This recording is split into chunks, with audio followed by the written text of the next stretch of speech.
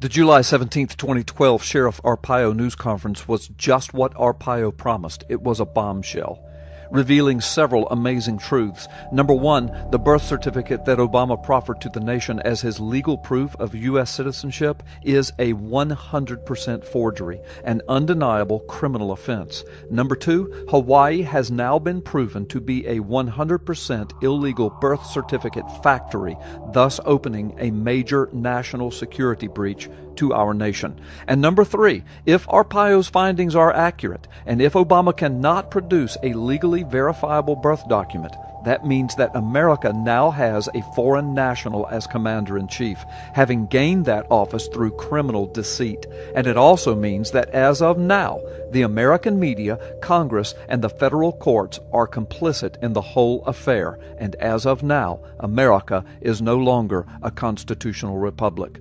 Washington Times columnist Jeffrey Cooner warned of the earthquake that could result.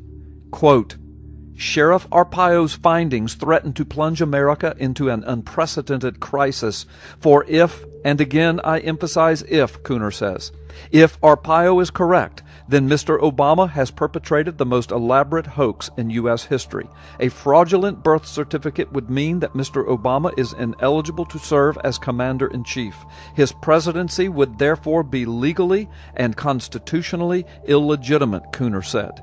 He went on to say, it would mean that he should be immediately removed from office, impeached. Moreover, every law and executive order passed under his administration would be null and void, Cooner wrote. The implications, Jeff Cooner said, are stunning. The logic is inexorable. Should the president's legal authority be deemed invalid, then everything resulting from that authority is also baseless. The Obama presidency would be overturned, Mr. Obama himself would be facing criminal charges and possible jail time for committing fraud.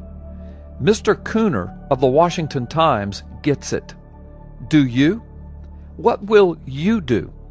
Will you post and repost and link and tweet this video? Will you email it? Will you send it to your congressman, your local officials? Will you pray? Will you vote?